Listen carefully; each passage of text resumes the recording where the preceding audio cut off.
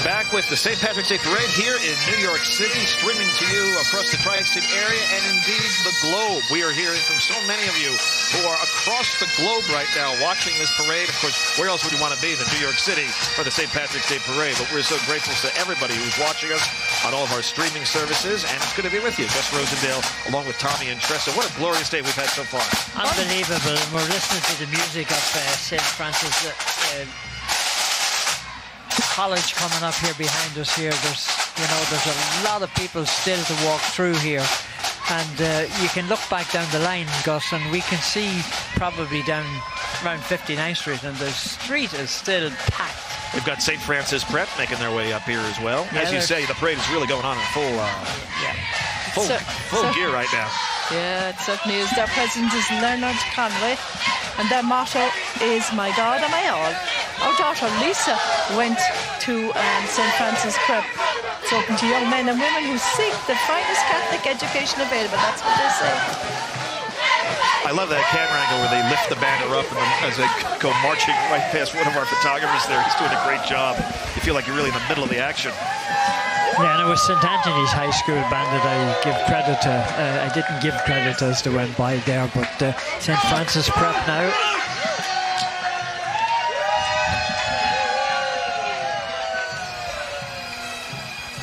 The proud traditions of St. Francis Preparatory School stretches back over 150 years to a simple building on Baltic Street in Brooklyn, New York. New York State Corrections Emerald Society.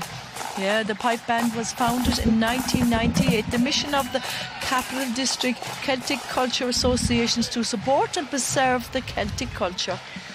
Well, when you look at the New York Correctional Emerald Society, they were founded in '99 and they have continued to grow. There are 4 types of membership, and if you are part of that organisation, they would love to have you. The purpose of the society: take pride in representing the Department of Correction and its Irish lineage or spirit. It serves as a platform of camaraderie. Let's hear from the music.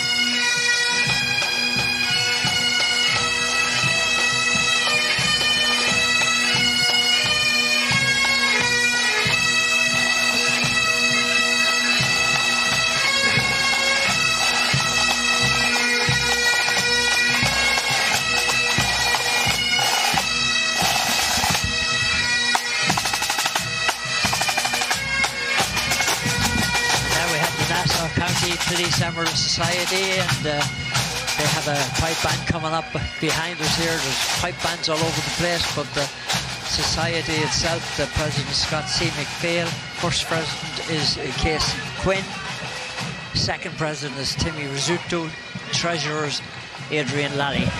And I love the kids, by the way. Oh yeah, look at the children. The officers there.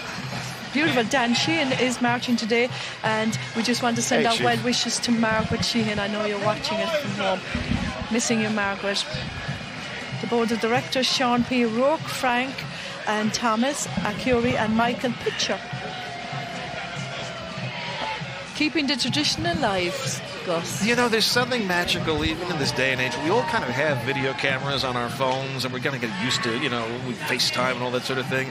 There's still something kind of magical about seeing someone you know or love on a television camera at home. It's sort of a connection.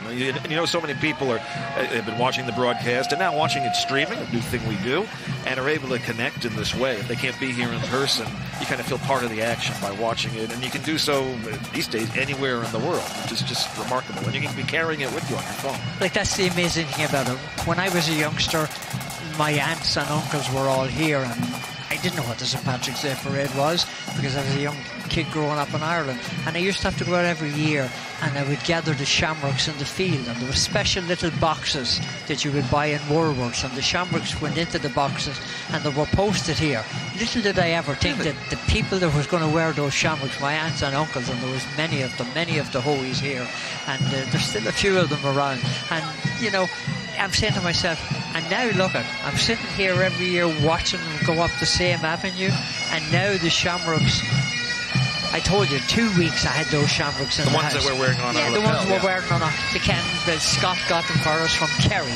And the idea is they send them to you, and you put them in the dark room, and you cut them.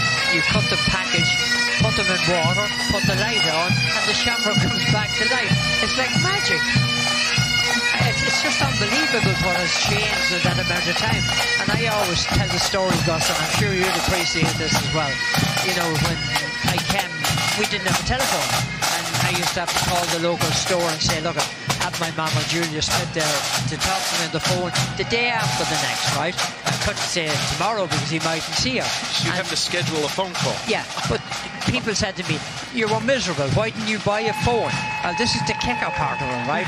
At that time, to get a phone to our house from where it was, 4.5 miles from Dundalk, it took a 7-year waiting list. Can you imagine walking into one of these stores today and saying to the guy, hey, will you give me a telephone?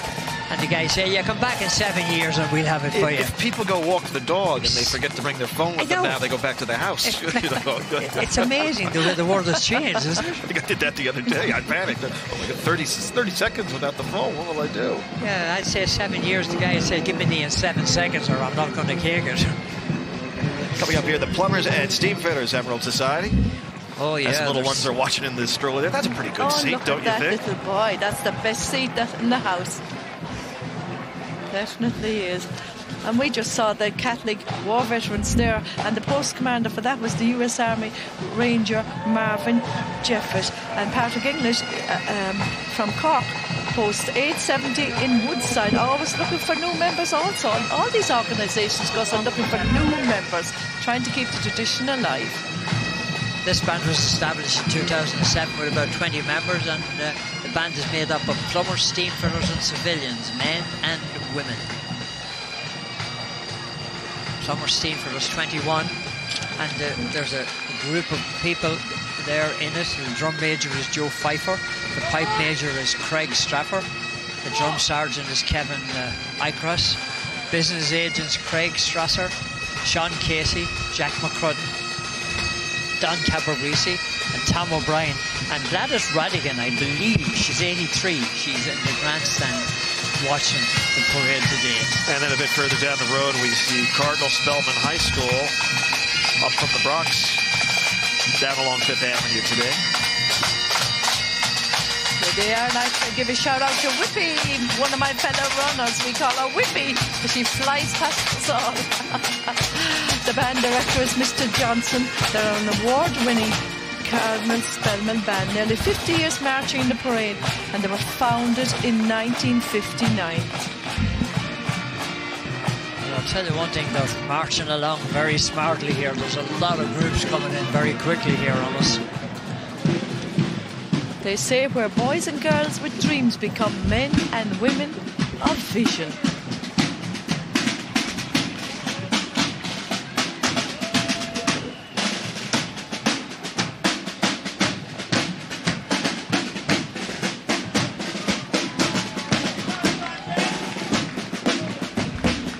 Senior Farrell High School. Well, the network of Catholic schools in New York always a strong fraternity as well. So many schools are connected, and a real, history of so many alums, and so many people have connections to the schools. They do indeed.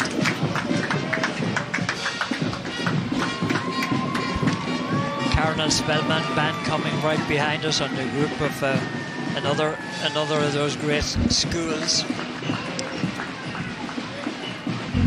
They're staffed by the Sisters of Charity of Mount St. Vincent.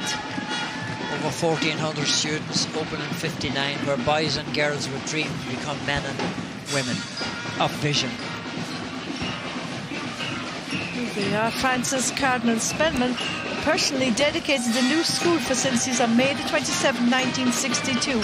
Many years later, the name of Meehan Avenue in front of the school was officially changed by the Bronx Borough President, the Honourable Fernando Ferraro. 681 to Cardinal Spellman Place.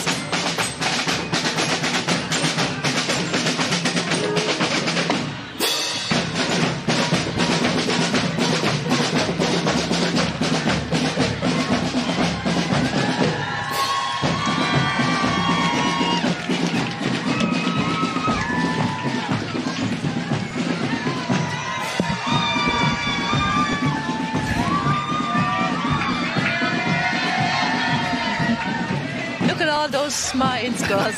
They're so happy. They see the camera and they get excited, that's for sure. It's the classic hi, Mom.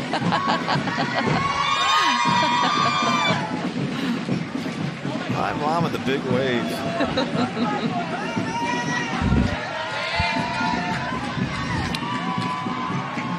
U.S. Honor Guard. The school is the Silver Dolphins. Coming up. Various Right branches there. of the military represented here, including the Marines right now. Yep.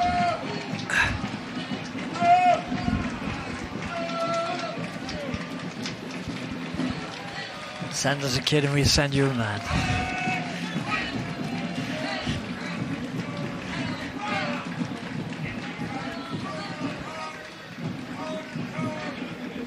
That's the Silver Dolphins, and we have... you tell us who this is, Gus, will you? Is it the Kakuna?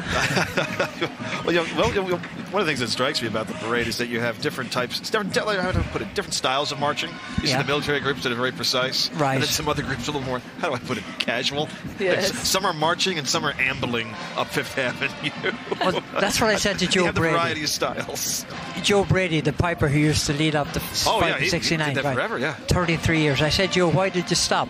And he said, well, it's like this. He said, the outfit for a piper weighs about 45 pounds, he said. Oh. And I'm out in front, he said, and when you're marching with military groups, he said, they have a certain cadence that they have to march They to. got the pep to the step. Yeah, sure. And he said I was just getting a little tired. After 33 years, I think we saw him. He's still marching today. Oh, yeah, He's he not marched just- today. Yeah, we saw him march today with the fight in 69. Yes. There's the band director there, Jacob Martin. Now Mr. this- Martin is dedicated to the pursuit of musical excellence and the holistic development of young minds. This is a beautiful looking band. If the sound is good as the look, Yeah, they terrific must- uniforms. Oh my lord! This parade this year attracted some of the big bands. We didn't for a couple of years there because the schools were closed with the pandemic, and bands didn't have a chance to practice and they weren't available. And there's a very young youngster. Look at getting early in on the parade, isn't it?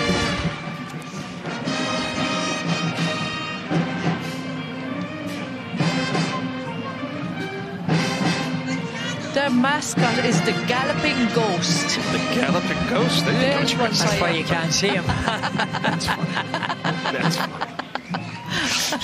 I think a lot of parents watching probably can appreciate all those early calls for rehearsals, getting the kids to school early. A lot of countless hours go into when you're in a high school marching band. It's serious stuff. It's very serious. They do such a wonderful job. There we go.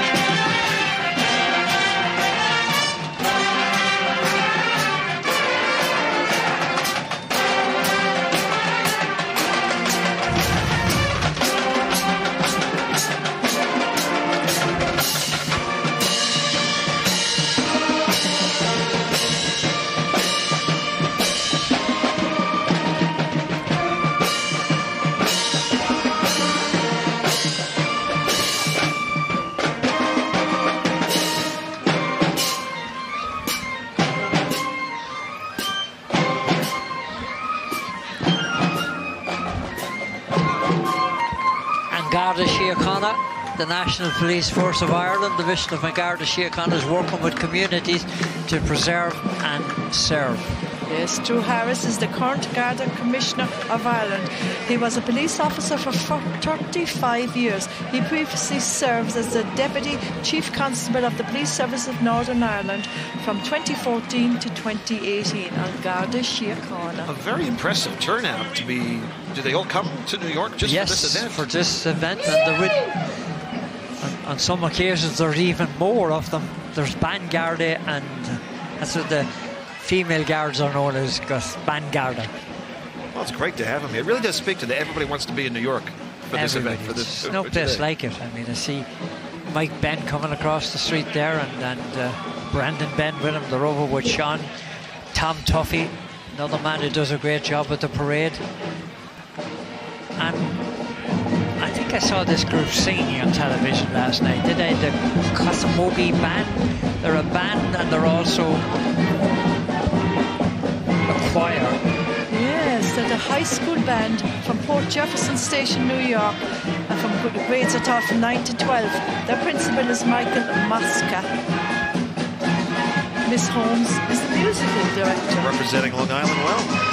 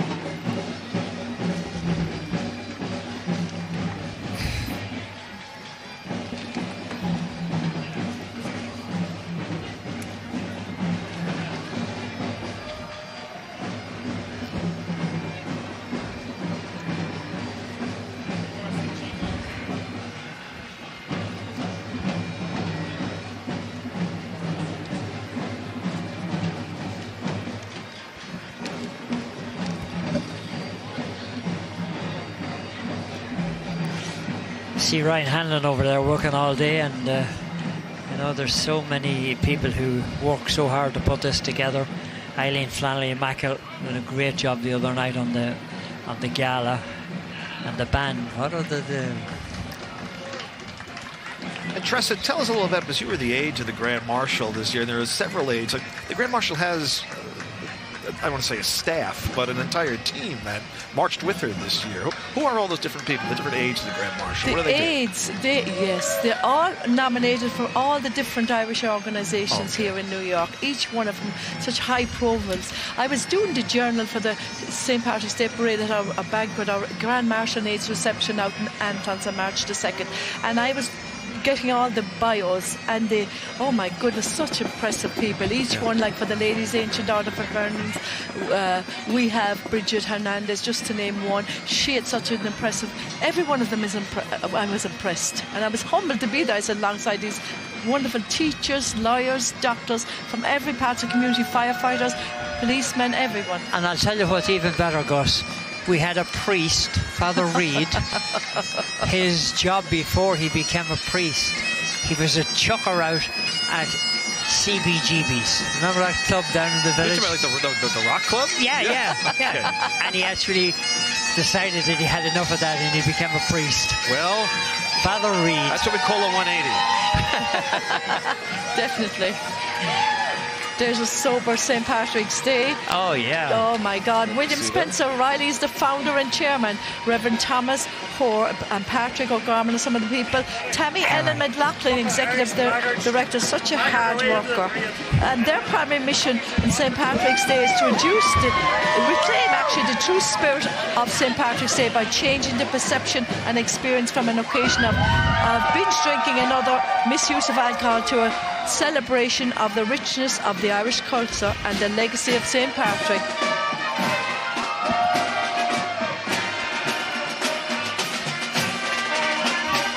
And here's the Park Ridge High School Band.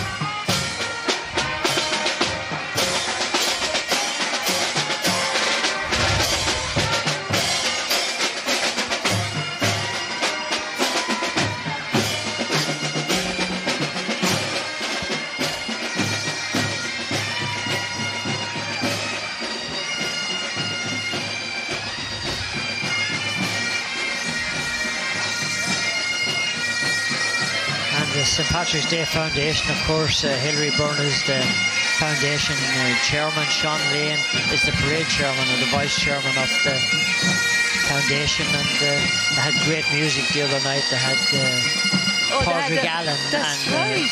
The McLean Avenue Band. Padraig does such a wonderful... I've never been to an event yet where the McLean Avenue Band plays, and people sat down.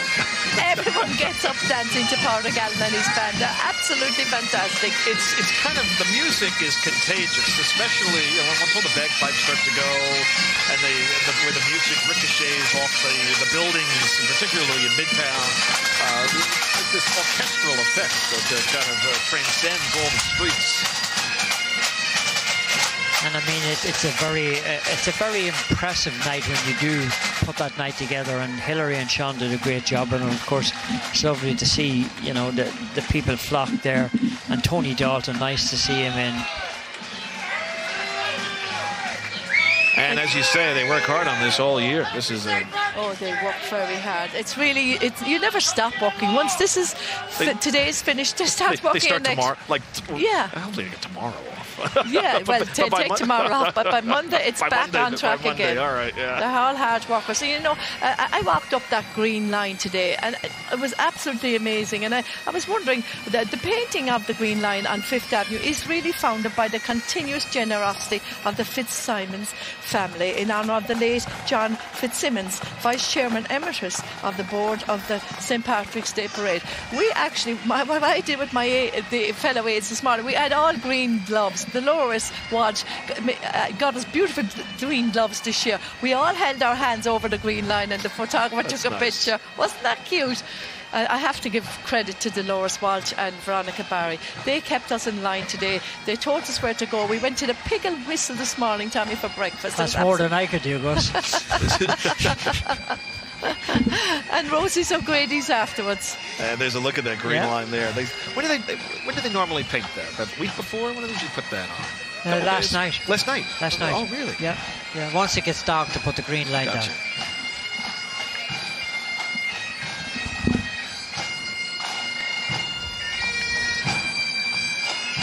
I'm a Yankee Doodle dandy. Oh, my goodness. And I spoke before about our journal for the dance, the Grand Marchanades reception, and I have to give a shout out to Lou and Elsa De Rico. They're the company that printed our journal, and every year I work with them, and they're Italian people that absolutely love their Irish heritage. Absolutely fantastic people. Lou and Elsa De Rico. That's the Richmond County Pipe Band. And right behind them is St. Vincent's Hospital, the School of Nursing in New York City. And here come all the nurses. Here they are. And are we ever grateful for them? They've been working hard the last couple of years. It's great to be able to salute them. Definitely.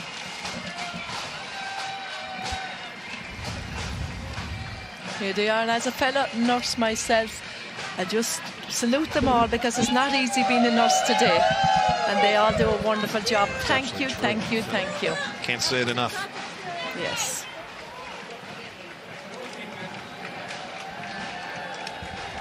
Well, I suppose we must be coming close to a finish now, Gus, are we? We've been here. What?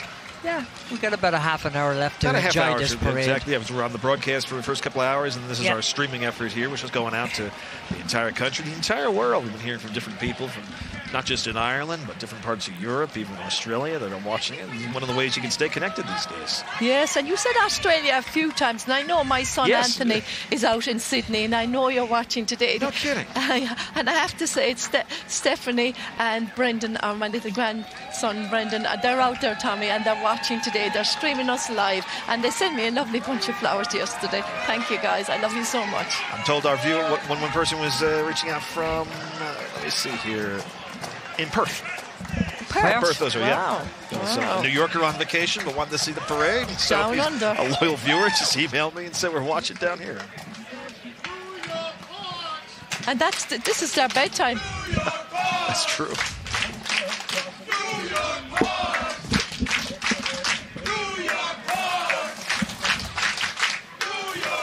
Well, right now, the Ulster American Folk Park is kind of a journey back in time to discover how the Ulster people's immigration had a lasting impact throughout North America. Let's take a look at that. The mission of the Ulster American Folk Park is, firstly, it's part of a family of museums and visitor centres within Northern Ireland under the National Museums. From its foundation, the Mellon House, the clue is in the name, Ulster America, emigration to America. the whole Irish diaspora that is all over North America and indeed in the other continents as well. So it's to give people a feel for that journey of migration. I think a point that I'd like to make is to think about not just emigration, but to think about migration. Internal migration, people moving from Indiana to New York or from Tyrone to Belfast, and also thinking about immigration. One of the things that we like to think about is exploring the migrant in us all. To realise, in a sense, we're all migrants. None of us are really sleeping in the beds we were born in. We have moved. So I think this place is a place to think of movement and think of journey. I think it'd be a better world if we all looked at the migrant in us all. Migration is about home. It's about moving home. This is a place that embraces you. Of course, the Irish experience in New York is so much attached to the immigration experience in this country. Yeah, and you're talking about, I just heard from my brother, he said it's coming in loud and clear in Knockbridge. We're glad to hear it. That's outstanding. Hello, we certainly are. Hello, Colin. About as far east as you can get there you go. Is the Montauk Friends of Erin. Yeah. Established in 1962. That's right. As a civic and social organisation, the main purpose was to organise and raise funds for a St. Patrick's Day parade. Imagine that. Fantastic. There was only 12 of them when they started, and now I don't know how many there is, but there's 40,000 spectators at the parade.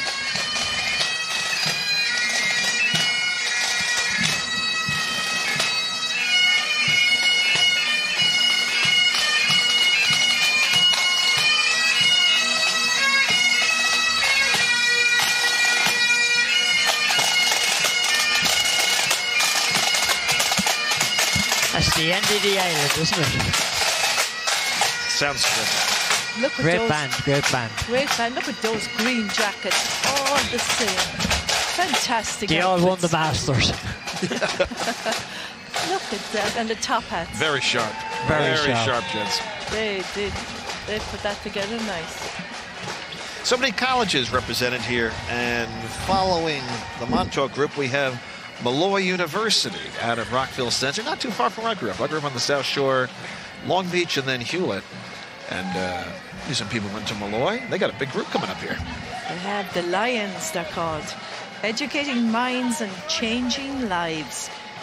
The Gaelic Society will foster its members an understanding of the love for Irish culture. Their president is James P. Lentini, and Malloy is a private, regional, comprehensive university grounded in the Catholic ideals of truth and respect for dignity and the worth of each individual, and they have been great supporters of the parade over the years. They certainly have, and their founders, the Dominican sisters, they purchased 25 acres in Rockville Centre, what is now Malloy University.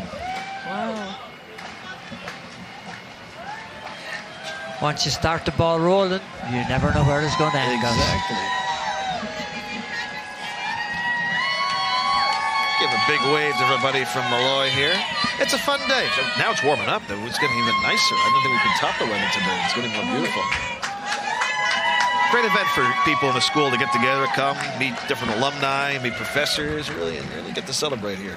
Sean Lane's getting hugs all over the place. Sean, of course, from the island himself.